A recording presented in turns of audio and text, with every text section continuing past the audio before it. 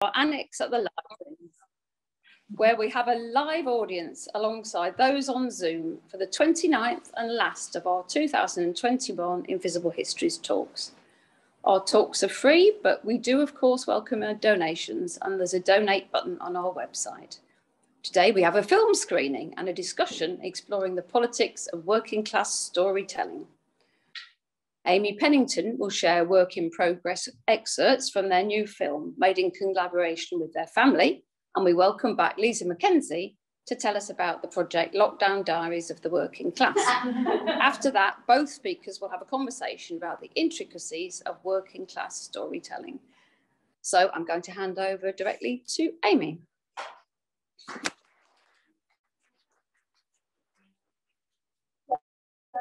Hi everyone, thanks for coming in.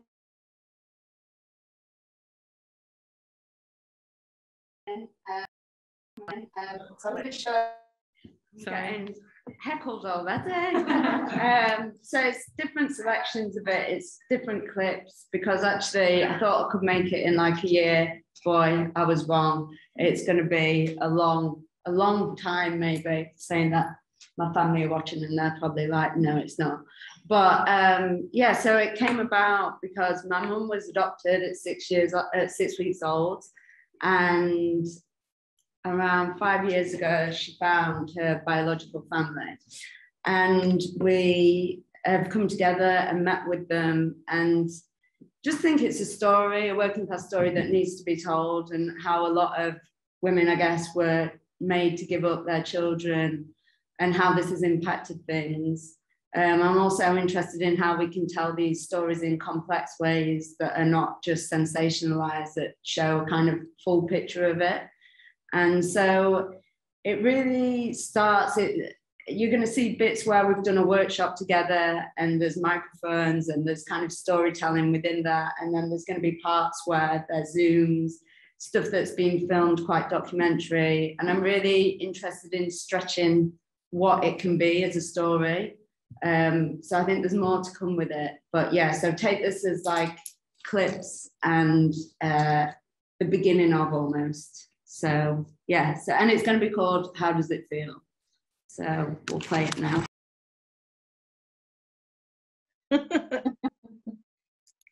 Well, there is a little prize potentially.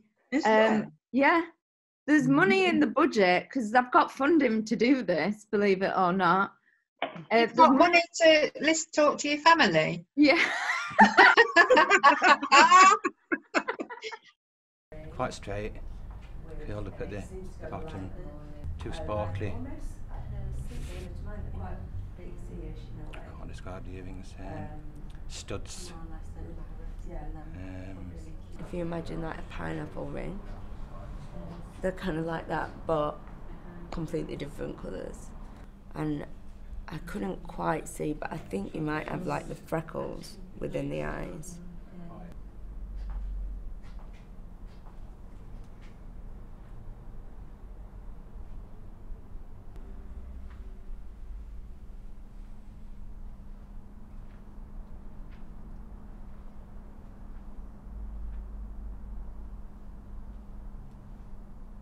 So you've got quite a light grey, you've got a round face and you work round the same round.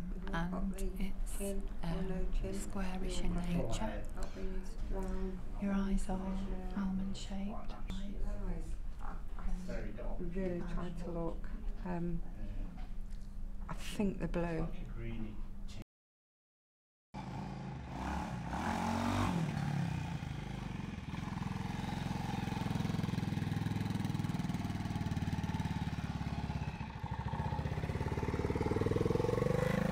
Biking's like it's a unique thing. You can ride to somewhere and you're on your own, and within a minute somebody's talking to you and say, you know, and then they go, oh, I went there, or and before you know, you might even know somebody, you know, they know, and things like that, you know. Whereas if you went to Ashbourne in your Ford Focus, nobody would come up and say, oh, it's a lovely Focus, and start chatting to you about it. But you know, but bikes, it's a big community, you know.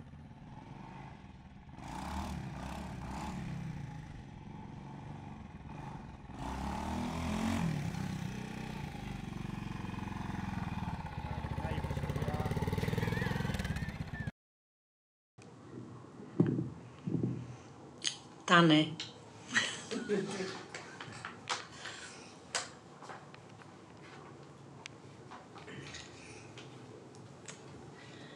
Danny, if it wasn't for Danny, we wouldn't be here today, because Danny was the only one in the family that puts herself on Facebook and doesn't put any filters on it, so he was easy to find.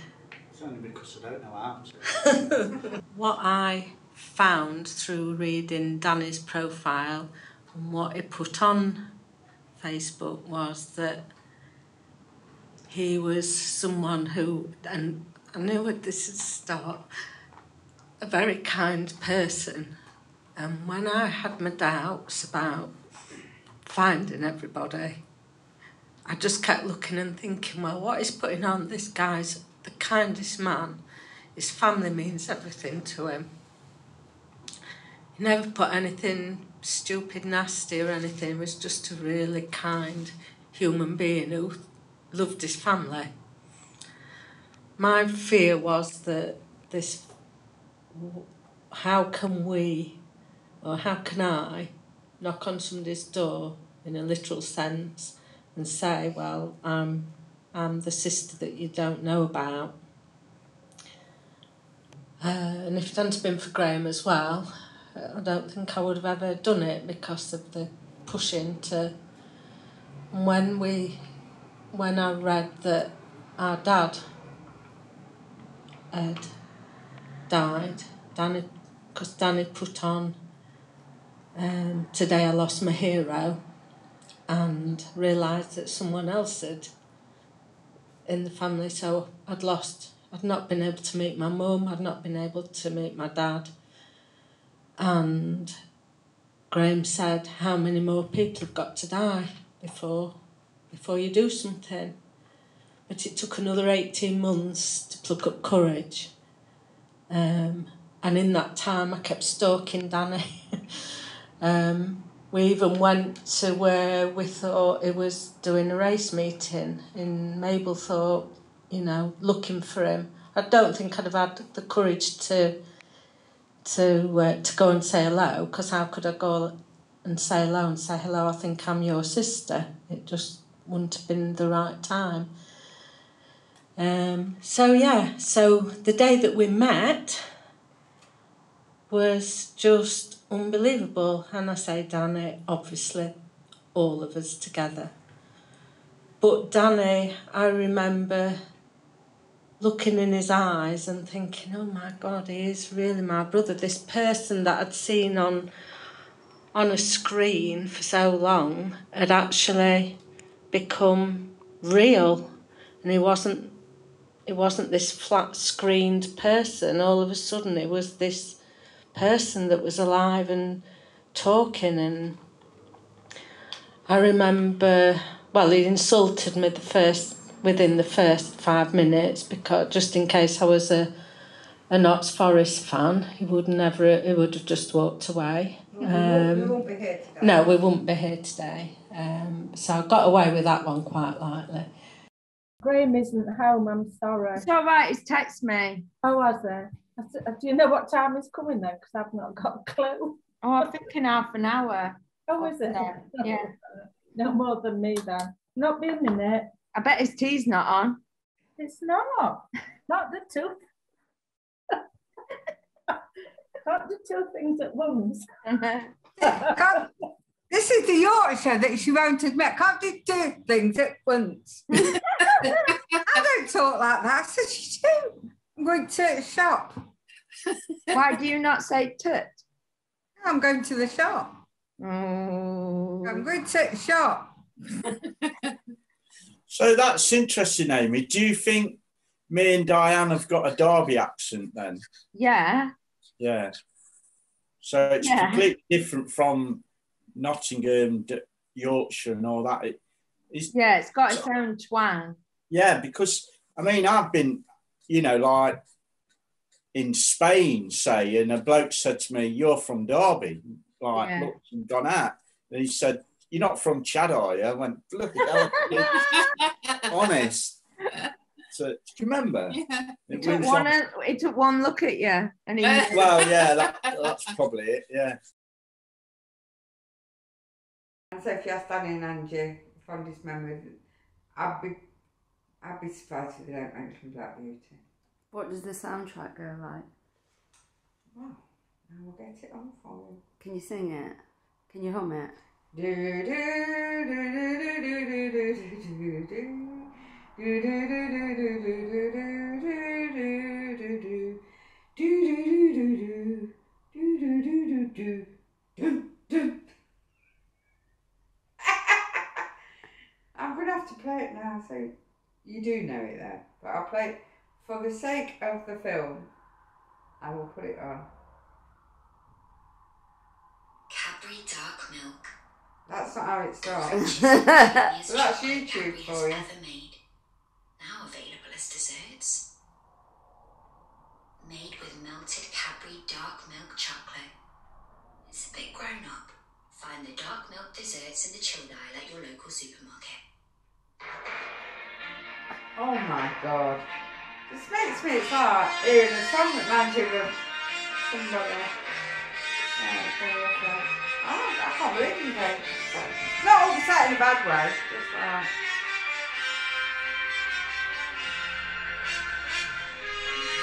As big as me, near enough. She was what, 12? She was. How would the running around go? I'll show you. Even with my bad leg. Look at my bad leg.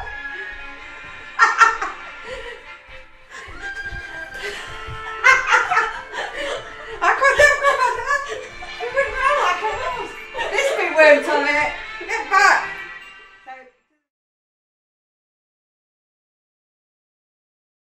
Anyway, do you want to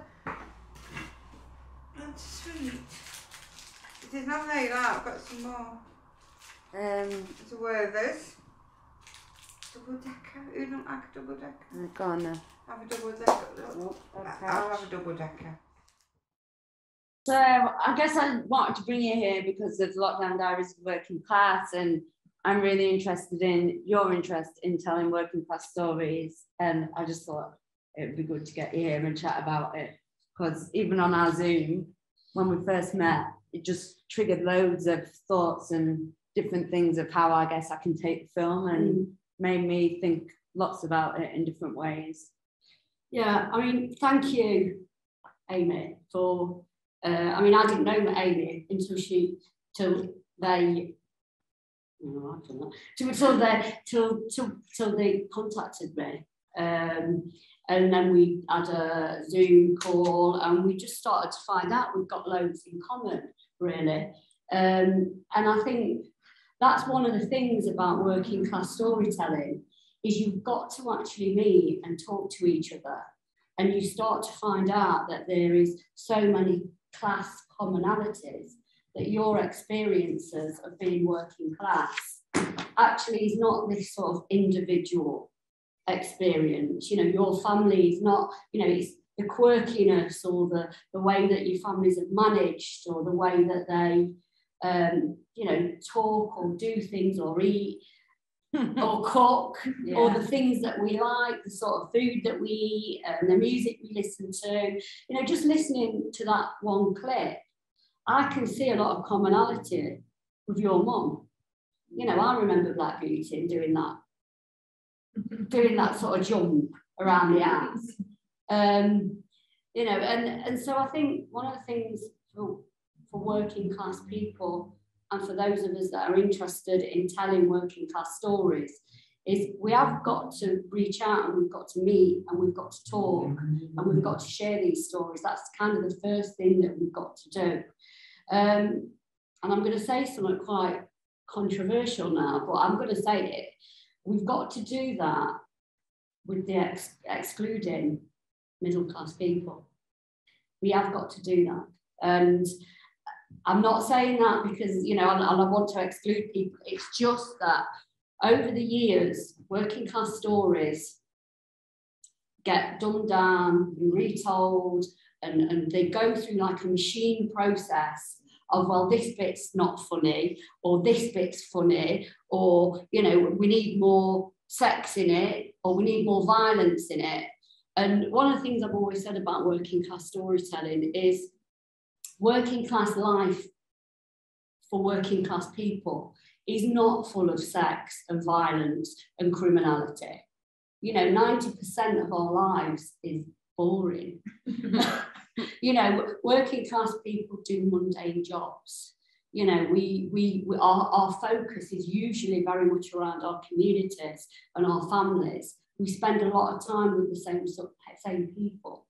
We tend to go to the same sort of pubs. You know, we don't have these interesting, you know, lives going off on, you know, we're not made in Chelsea. And so, you know, any story that I read or anything that I watch, and, you know, and 90% of it is about, you know, criminals or drug dealing or, you know, excitement. I know that that's not really come from working class people, because most of my day, for most of my life, has been going from the fridge to the telly and back. You know, and I think, you know, that sort of time scale, you know, what we actually do, you know, is sometimes too boring or not on message for those that want or think they want our stories. So I think I'm going to give you so much credit there, because what you've done, it's just, you know, it's just a family. It's just a normal family going through, for most working class people, a normal process of meeting a estranged family. But it's an extraordinary story as well. Yeah, it holds those two things together. Yeah. And I think the film, like, I want those boring bits in it. I mean, we were talking like the other day, it's not boring though, is it? It's us. It's who we are. It's not boring. And I think we're told that these are boring bits because they're not interesting, you know, they're not interesting perhaps to an audience that doesn't understand it and doesn't feel it. Well, that kind of daily minutiae then, or like that daily thing of, I think that's why like Gogglebox and Royal Family hit such a chord. And I think there's something that reminds me of that in this thing that I'm trying to make here. Like some of, when I guess lockdown was at its peak, I had to do a lot of things on Zoom. And looking back at some of these kind of workshop sessions I did with them on Zoom was like, you know, somebody's just talking about curtain rails, like for a good 25 minutes that I went through. And there's something brilliant about that. Like I want to try and include that in it. Because it's all part of it. And I think that that's what I think about the complexities of things. Like things are so sensationalized, and it is so good to really spend time with like a film. I think that's what I'm learning, like spend time with these stories.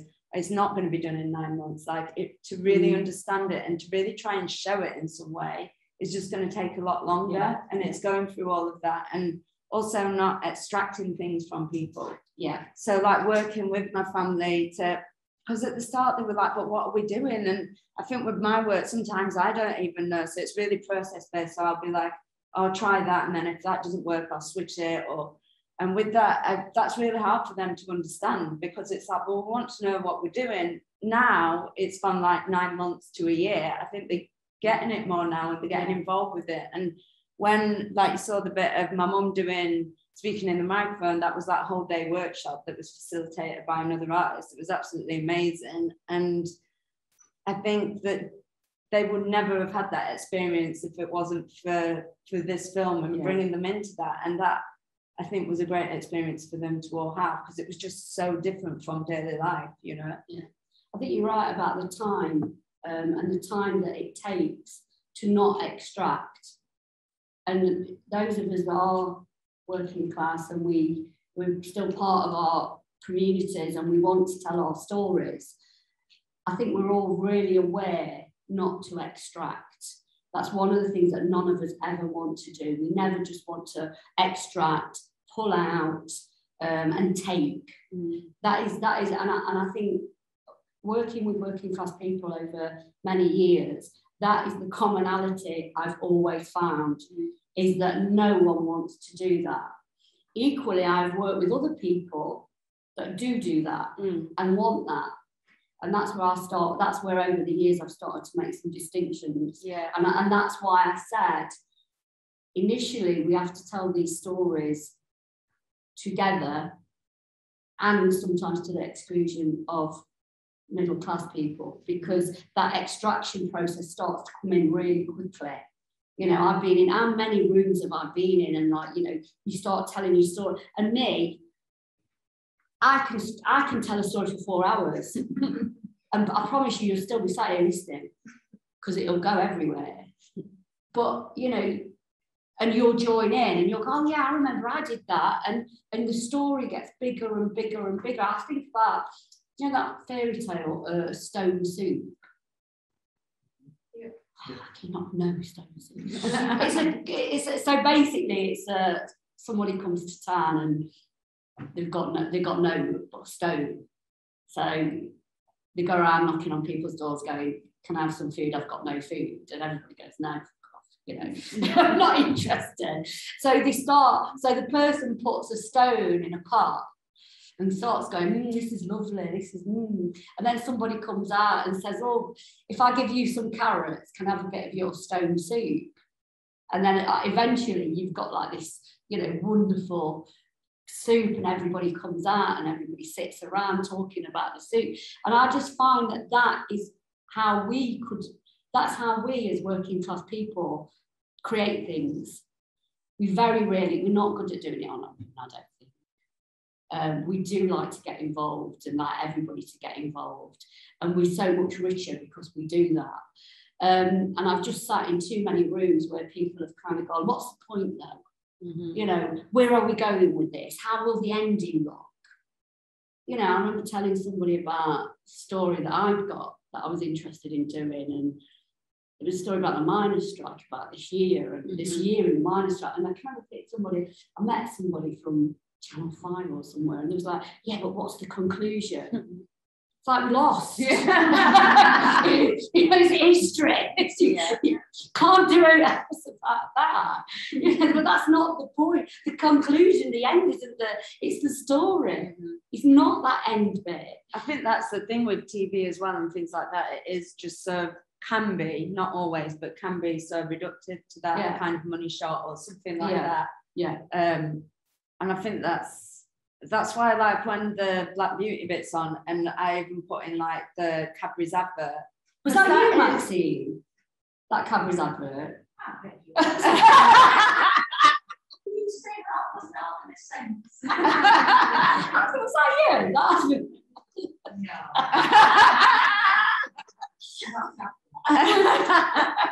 I think that, like, even leaving that bit in, even just having the advert play out would never get in like a typical documentary. It'd be like, no, it needs to be more to the point. It needs to fit within these 24 minutes. What's the story? Where's it going? Exactly. And those of us, you know, and most of us know that stories don't happen that way, do they? They meander and they go off. And sometimes they don't end.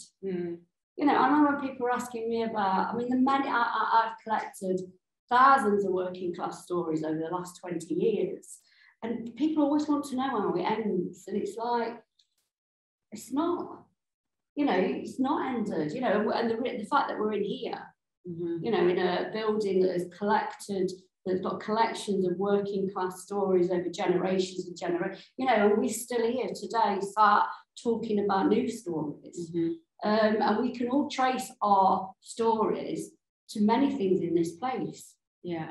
And so I never see that we are, you know, that we are reformed stories. You know, we sort of meander and go on. And I think that's the beauty of working class storytelling. And how did, like, the Lockdown Diaries come about for you? How did the beginning of that story come about? Well, I haven't even introduced myself, have I? Just an assumption. My name's Lisa Mckenzie. I'm an ethnographer, and I tell stories, mostly unemployable, but you know. But I'm a working class academic, and I've collected working class stories, well, all my life. And this is why I'm interested in working class stories, because, you know, from being a very, very small child, and I know every single one of us in this room will have this story, sitting in families or sitting in canteens or cafes or, you know, and listening to stories over and over again, people's stories. It's usually, and with your family, it's the same stories week in, week out. You know, when they did this, when did they, and you find your place in the world because of those stories. You know who you are, not because anybody's saying this is who you are, this is how you were created, this is where you belong, and this is what you're going to do. It's through the stories of the family or the community, and you find your place in that. So I've been doing it all my life, you know, and you start off in the room. You know, in my case, it was always loads of aunties, smoking. You know, there'd be like 20 women in our front room smoking, and it was brilliant if you were a nosy kid, because I could lie under the smoke and they wouldn't see me, because the smoke would sort of all appear sort of this level. And then as a kid, we found out things like your family, who'd been adopted, you know, who'd give kids up. I mean, I found out that I'd got a brother and a sister through that process. That, like your mum, you know, they had been sort of almost forcibly given up, really. And you know, when we found out the family secrets, you know, and that was through being able to lie under sort of 20 women's fag smoke. And these are our stories. These are, you know, my best mate, I remember, like, this is a fantastic story. God, I hope she knows she might kill me. No, she won't. We talk about it, laugh about it all the time. But we used to do something called, again, rooting. I don't know if anybody did rooting as a kid, like when your mum and dad was out. My mum did rooting. That's how she found some. Yeah, rooting. So I don't know if so when your mum and dad's out, or when, you know, grown-ups are out, you go through all the wardrobes and find stuff. So me and my mate was doing it in her house, and we found her birth certificate. We got her birth certificate out, and it said a different name on it. And she was like, "Who the fuck's that?" And it was like, it was her. And he was like, "It's you." And she was like, "Well, who's that name then?" Because she thought her name was one thing, but actually it was somebody else. And the name, her second name, was the same second name as the lodger.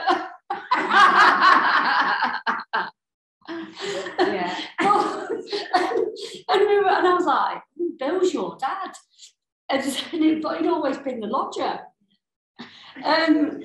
But again, it wasn't what it first seemed. You know, if we were to do a little short film about that thing, you know, it'd be like, "Oh, look at her, you know, working class woman putting it back." That's not what the case was. My friend's husband my friend's mum's husband had been killed down the pit. And if she married again, or if she'd had a partner, she would have lost his pit pension. So officially, my friend couldn't belong to her dad, even though he lived there. And he had to be the lodger, because it was the only way that they could survive. And so that's always the bit of the story that's not there, isn't it? It's always that bit. So coming back to the Lockdown Diaries. It was beginning of lockdown. It's March 20, whenever it was. And I was just sat at home. I lived in Durham then. I was sat completely on my own, thinking, watching the telly like we all were, watching Boris and, you know, all the others sort of saying things. And I just kept hearing this stuff over and over again, saying things. This is what's happening. This is what's. And I was like, this is not what's happening. This is what's happening for you. This is what's happening to you. And this is what you want us to know. And I knew that there would be people all over the country who've got their own stories that would not be told. And I don't know if any of you have ever come across the mass observation studies. So in the Second World War, it was a government scheme, actually. I mean, they didn't have to do something like that. No, but it was mass observation, and people just wrote diaries. So they wrote a diary, sent it into a government office in London, and they were just stored away. Very little has been done with them, but you can go to the archives and find them.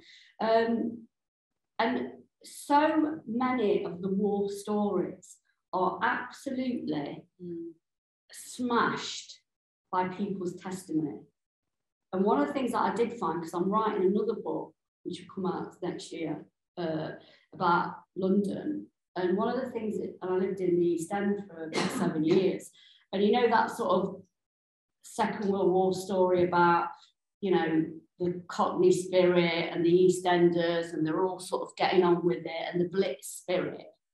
You know, I read testimony from people who lived there. That was not the case. That was not the case at all. People were living in squalor. There was thousands of people down the tube living in insanitary conditions. The rich were all in Mayfair continuing to have parties. Sound familiar? You know, parties and food and luxuries were still going on in other parts of London, while in the East End, working class people were living in squalor. They wanted the war to end. They didn't want to continue, and they weren't doing this sort of glorious fight. They were utterly miserable and unhappy, and angry. And they were extremely angry at Churchill.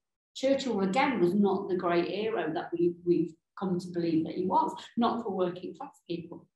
So again, where are these stories though? Because the national narrative always takes over. And that's what I wanted to do with the Working Class Diaries, is make sure that those stories are somewhere. It started off when we were just asking people to write diaries, so people did, and sent me diaries in.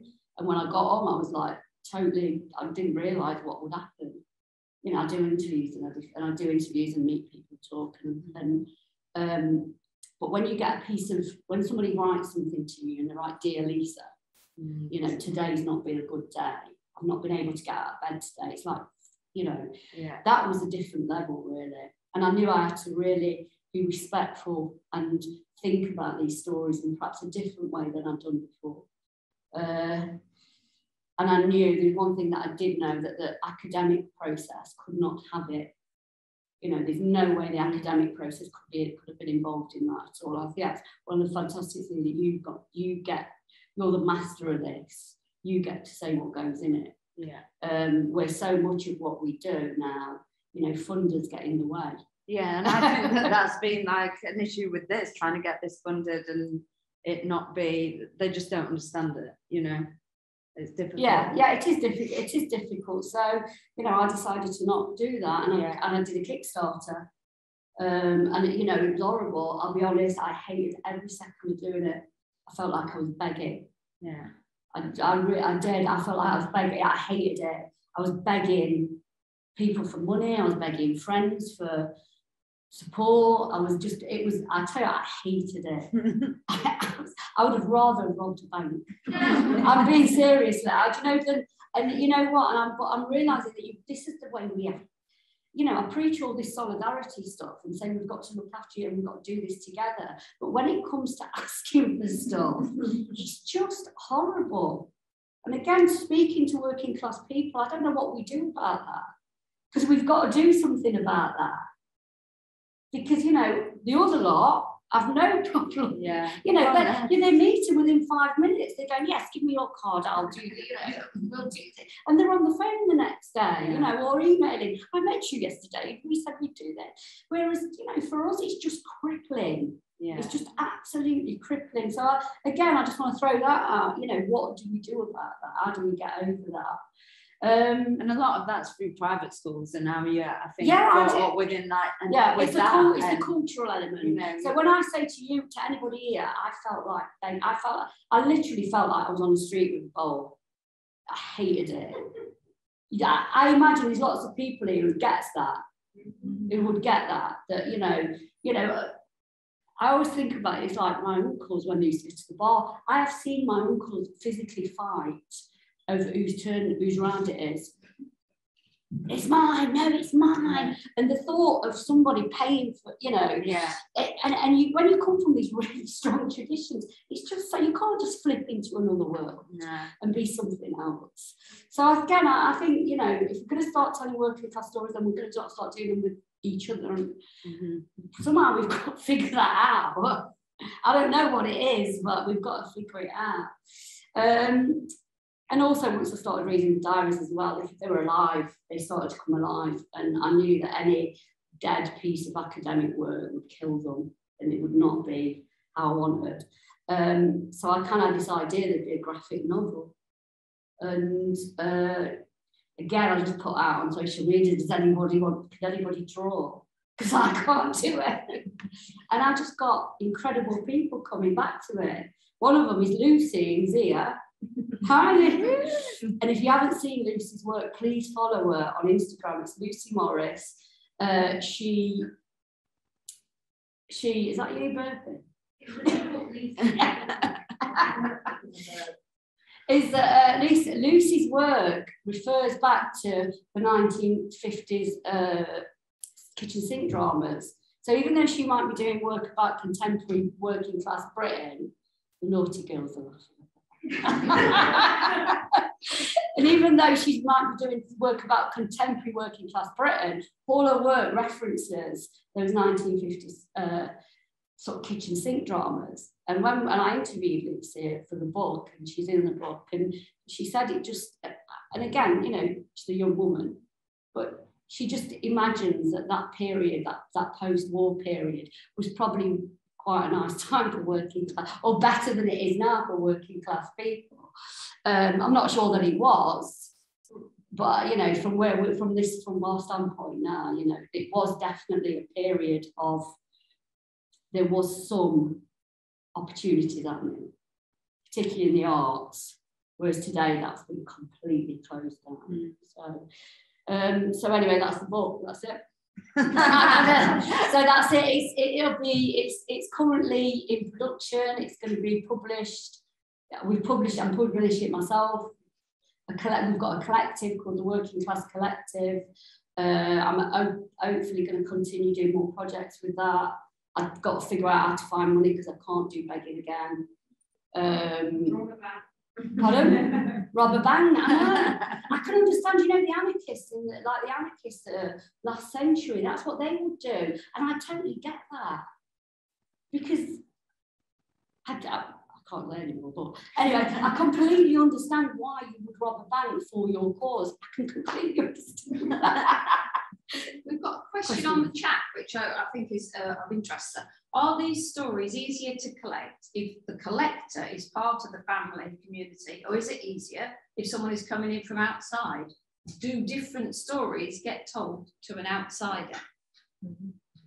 Well, you've done the fun there. Yeah, I mean, for me, it feels important, I guess, that it was from me and my family, because I think there is that fear of somebody else coming in and doing this extracting thing or just not quite getting it right. And I think, like you were saying earlier, it's nice to have like ownership of it, and you like pull the strings within it.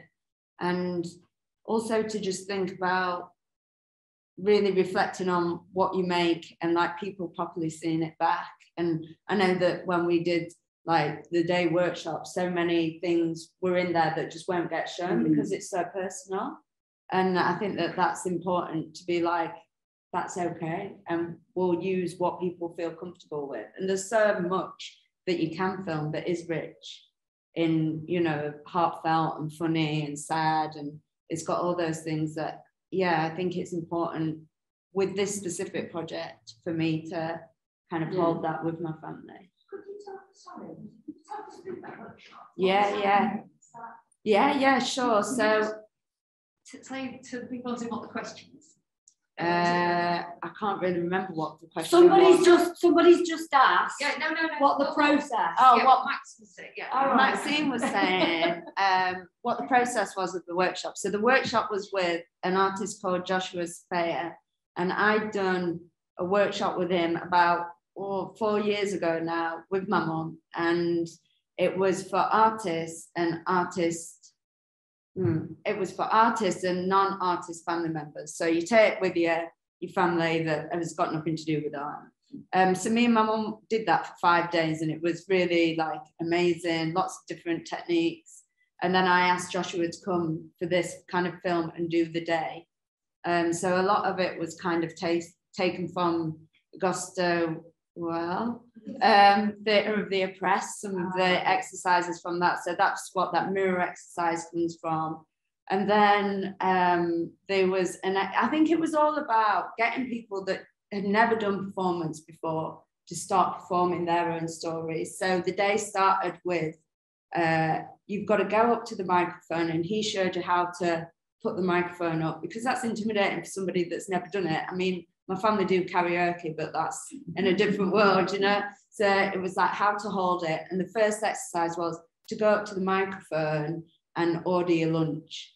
So it started with kind of small bits like that. And by the end, I think we did a lot of things like that. And then one of the exercises which I thought was really good was to pick a track of music and to try and talk for the whole bit of the music. So you were kind of telling the story of where the song came from, what the memories are for you. So my auntie talked about going to like Butlins with her husband and these type of things. But, you know, quite something if you're not an actor or if you're not an artist to go up and then tell these stories. So I guess getting comfortable with each other, with performing, with a microphone, using these techniques that they'd never used before.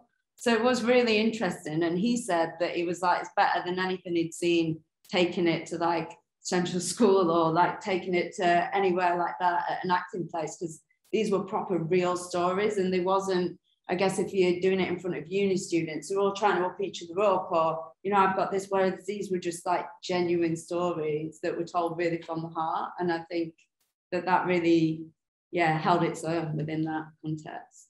I'd love to do that. Not for me, but yeah, with people. Yeah. I think it was really bonding. I think that there was things shared there that would never have got shared in that way. It would be hard though to get some people into that room though, wouldn't it? Yeah, definitely. And I think I've been really lucky with the dynamics of my family that they were willing to do that. And they did it for me, I think, which was really like heartfelt and also a lot of responsibility, because I was like, oh my God, what if I hate it?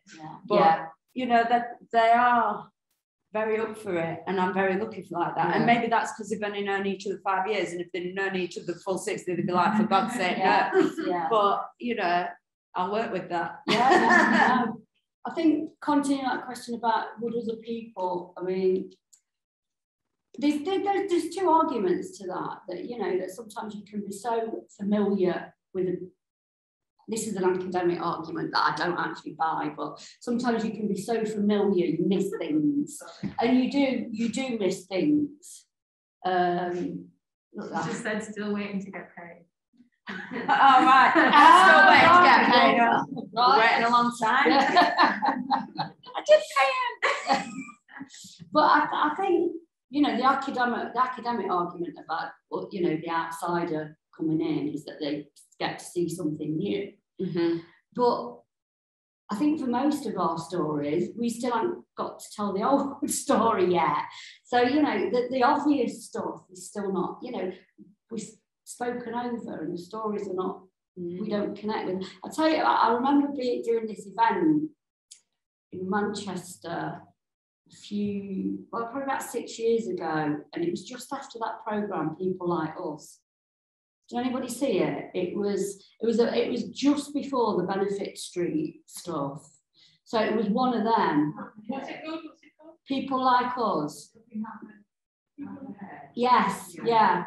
So it was like one of them flat documentaries looking at a council estate. Wait. People Like Us. Not that. No, not that. That's People Just Do Nothing, yeah. So, and I went to that place where they filmed this thing, and I'd gone with this academic, like it's an academic thing. And they're all academics on the panel, except for one sort of community, it's like social worker or something. And one of the things that came out on this, and this panel was about telling working class stories, because we keep having this conversation, but not with each other. So I was on this panel, they're all academics except for this one social worker or something, and the audience actually had come from the local area, and somebody on the panel, not me, because I would know better, said, oh, Benefit Street, oh, it's terrible, it's so exploitative, you know, we hate that, it's so exploitative of the working class. Somebody in the audience put their hand up and went, hang on a minute, we had people like us here, and I was in it, and I really liked it because I could do my singing on it. And they were doing karaoke and that. And a lot of people in the audience, they said, yeah, it is exploitative, and they do come in and they take things from us. But when else do we see us on the telly, in our way, in our voice? And they absolutely shut the academics up, you know, and said, listen, you know what? You can't be telling us what we want to see or what we do. And I was just like, I was killing myself because I expected that. I knew that there was one lad in the audience he'd kind of made a bit of a karaoke career out of it. So for him, it was like, me and my family's done, this has been really good for us. So, and I thought it would do them good to hear, you know, you don't get to tell everybody what you think, you don't get to tell people how they are exploited, because sometimes you don't know. So I think you know, I think it's time for us. I'm not saying we don't work with people wider.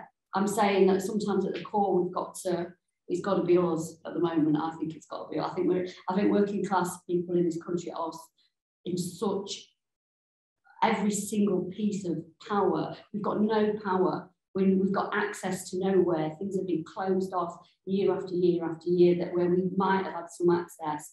I think we're in a dire situation. So I think there has got to be a fight back, and I don't think we can do it half-heartedly. Have we got any other questions from our audience here in the annex? Folk on Zoom, if you want to put something in the chat as a question or comment, then please do. Yes. Just a comment that it is the BBC or these types of places, on the whole gallery system, they'll want our stories, but I always say they're like, show us your trauma working for people, show us your trauma, show us what we want to see. And so I say, fuck the gallery system, I'll have nothing to do with it. Because to apply for stuff, all they squeeze you into boxes and they want to see certain bits of me, but not other bits. And so very much like, fuck middle class people telling our stories anymore. Like, show us your trauma. I'm coming to do a workshop with them, like patronise a community of people and extract, like, look what they did, how crass is this, and they're doing that. Ooh, I'm hungry. Folk on Zoom, could you hear that? Okay, give us a no. Okay, could you summarise while commenting? Sorry, what's your name? Kate. From Huddersfield. Kate from Huddersfield has basically said that, you know, she kind of agrees with how we tell our stories. We've got to be quite angry about that, because there's a lot of extraction, and you feel like, I don't know if it was in like that, but you feel like, you know, people are always trying to extract the trauma, and that is true. I mean, you know, I don't know if poverty porn. That's what poverty porn is. It is. It's about extract, but it's also about, because you find yourself watching these things, and there's these flip sides, these constant flip sides. Oh, these people are really bad, but they've got a bigger heart, and these nice things happen as well. And they're all manufactured stories, because we have got all of that stuff, but there's a lot of other things in the middle that, you know, that you know, and there's the hero and the villain, and everything is very binary. You know, everything is very binary. This is a bad person, this is a good person, this is, you know, this is one stereotype, this is another. And our stories are far more complicated than there's always they've made it as well. Well, that's what the ending bit is, isn't it? There's always got to be that redemption at the end. You know, you've got to have made good. And actually, you know, one of the things, sometimes people just die. You know, I've got a story from this bloke that I used to meet him once a week in this cafe in Bethnal Green, and I did that thing of tell me your story. We were 8 weeks in, and we got to 1964, and I've got hundreds of hours of this interview, and he just died. He had an heart attack. He died. We only got to, I think, 1980, and he just died. and that was it. You know, he's like, it's funny. But that's the story. That's the end. You know, he had this life, and you know, and he lived on his own, and he used to come to the cafe every day for company. He met me, and I would sit and listen to him, and then he just died, and that was it. And you know, where's the redemption story in that? You know, he was born poor in Glasgow, and he died poor in Bethnal Green. Yeah. Sorry, that's not very accurate. But you know, it's not everybody, you know, unlike Charles Dickens, I don't need to write that we then found our adopted middle class family and went and lived happily ever after. Well, that's what my mum said. She was like, well, we've definitely not. What is the one where it's the one that's got all the money? Miss Havershaw or something like that. Yeah. She's like, we've definitely not found that. Yeah, and most of us don't. You know, most of us don't. You know, get returned to the. You know, we stay where we are. We met the best of life. We die. Any more questions, anyone? Are you family watching it for the first time now? No. What do they think of it? And can we hear them now or not? Can you respond to repeat the question? I'll repeat the question. Larry at the back says, am a family watching it for the first time and can they respond to it? They're not watching it for the first time because I showed it them on Sunday because I wanted to check that everybody was all right with it. And I don't know if they can really respond to it because I guess it would be in the chat, but we can unmute anyone who wants to, if anybody wants to. Mum, are you up for it? Not to be honest, but Diane. She's not unmuted herself. Mum, you need to unmute yourself. There we go. Look, I can ask you to unmute yourself. Go on. Di'll do it. Can you unmute yourself, Mum? I have done. Oh, right, sorry. Did you hear Larry's asked you a question? Can you say it again, Laura, please? Larry from Nuneaton. Larry from Nuneaton asks, what do you think of the film, really? What do you think of the film, ... really? Really? Well, I'm very proud of what Amy's obviously, but for me personally, I don't like looking at myself on the film. But I love what the angle that she's got on it, because like Amy said, we didn't understand what she was doing, and I don't think Amy did at first. But I love the fact that it is just about a working class family and our story. And I think, you know, we've been very lucky to have sort of brought the family together. Like Amy said, the day that we had in Joshua's workshop was just amazing. And, you know, we were really all open to what was happening, and none of us knew really what was going to happen. And it was very emotional day. And me watching the film back, I cry every time. I mean, I might be crying because I think I look such a bloody mess, but on that, I think, no, it makes me cry, it makes me laugh, it makes me smile. And I'm proud of being working class, and I'm proud of the family that I've found and that I've, you know, become part of. I think, you know, we've all, within the family, we've all got our own stories as well, which is really interesting. And obviously Amy will probably get all those stories, you know, together at some point. But we've all got our own stories within the story, if that makes sense. Where did Auntie Di go? She's just made a coffee. She's coming back. Yeah, we've been. Yeah. Do you want to step in, Auntie Di? well, I'm very proud of you, obviously. And it's really interesting listening to, is it Lisa? Yeah. I could listen to you all day. I know, I could. Really could. Far from it, I'm sure. I'm in Gedling. Oh, right. I don't know Gedling. Do you know Gedling? I know of it, yeah. I'm from Sutton in Ashfield. Do you know? Oh, yeah, I know Sutton in Ashfield. I'm from Sutton. I'm going to invite her down the tab. Definitely come to Tavern, definitely. Yeah, I'm in. Do you like karaoke? Yes. There we go. That's it. But no, it's really interesting. I love what you're doing, and about the working class film. It's true about middle class people making working class films, and I like what you're saying about they take things out that they think we want to see, and it's not necessarily real, and it's fantastic. It's a fantastic project, and it's really good. I'm glad I'm part of it, and you know, I'm glad Amy's doing what she's doing, and we were all nervous.